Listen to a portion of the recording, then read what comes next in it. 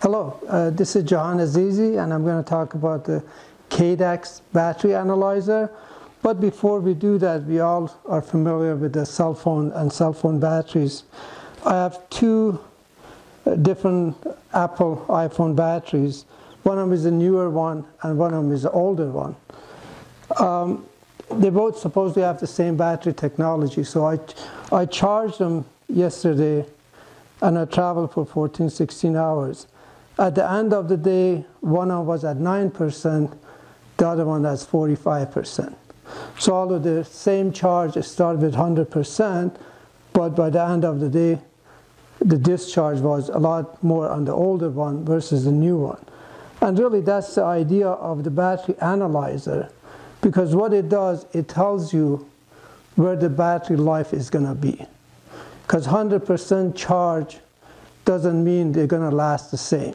So what this battery analyzer does, basically, you can do many things with it, but overall, it charges the battery and analyzes it to see how much life you have in it. There are tons of different batteries in the hospital, different type, different shape, different form, that requires to maintain them. So almost today, if you go to a hospital, every instruments, life-saving devices, surgical instruments, monitoring that they use for portable patient monitoring, they have some battery, either as a main source or as a backup and secondary. So when they have those, usually today battery manufacturers say there's an expiration date on them. They call them date stamping. You buy a battery and it should last for X amount of time, usually 24 or 36 months. And what they do after that, most hospitals pitch those. The issue with that is battery 1 and battery 100, they did not get used at the same rate.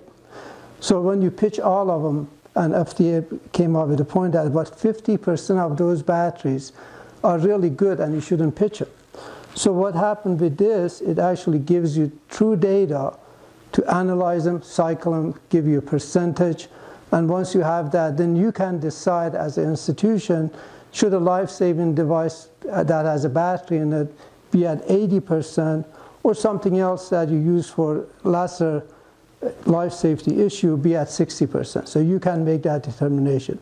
So the advantage with this is it analyzes the battery, gives you a value, and based on that value, you can make a determination. One of the issue with the batteries is that there are many manufacturers, and all the manufacturers that they have different batteries, different connections for different devices. So what this battery analyzer allows you to do, to have adapters, and these adapters will allow you to adapt to any type of batteries. Indeed, they have 3,200 battery adapters that you can use for various adapters. And the operation is pretty simple. So for example, if this is a LifePack battery, you can just plug it in, and in this case, once you have it in, you put two batteries in and go through the process and analyze the battery and gives you some value, and you move forward. Some of the batteries that are generic, so you can use one of these adapters that you put a plus on the red and minus on the black, and you can analyze that battery. And so the other advantage of these are, although you have one type of battery, but you can add several battery codes. They call a C code. Each of these holds to up to 10 different C codes that you can charge or discharge batteries for various rate, for various type of battery, lithium ion, lead acid, and all the different type of batteries. So really that's the basic function and feature of this battery analyzer. So obviously there are a lot of battery analyzer and charger in the unit. Again, one thing different between battery analyzer and battery charger in the market is that the battery analyzer does a lot more than charging.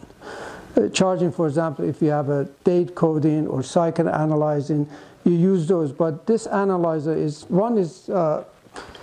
they have 35 years of experience in this process. It's a really simple device to use. You plug it in, you turn it on, and then you start the programming. So the program, again, as I mentioned, that is based on battery types. Again, there are at least 3,200 different of these adapters in the market.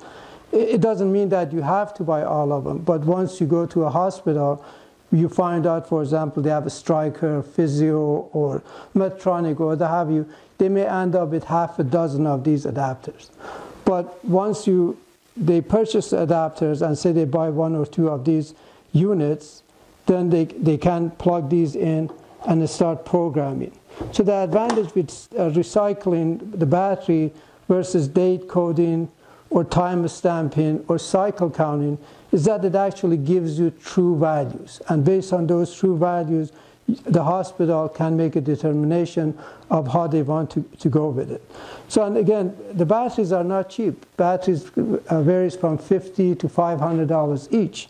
And if per FDA you throw away 50%, that's a lot of good battery goes in the landfill that we really can avoid that by recycling and extending the site. Even the cycling. For example, they said 200 cycles.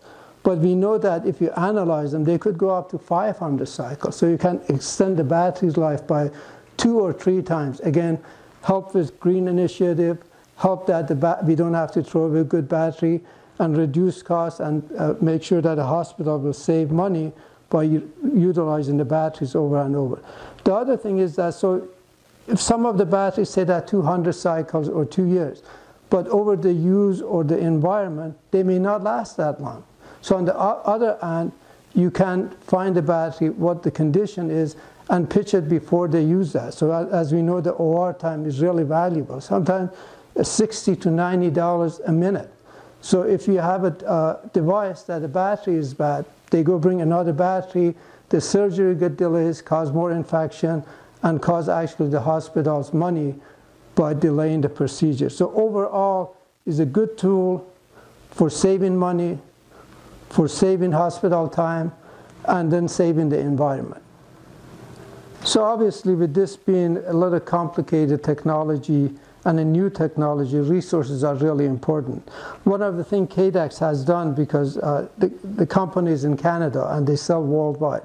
So what they've been doing, they've been creating a lot of documents. We have a lot of print documents that we can send to you.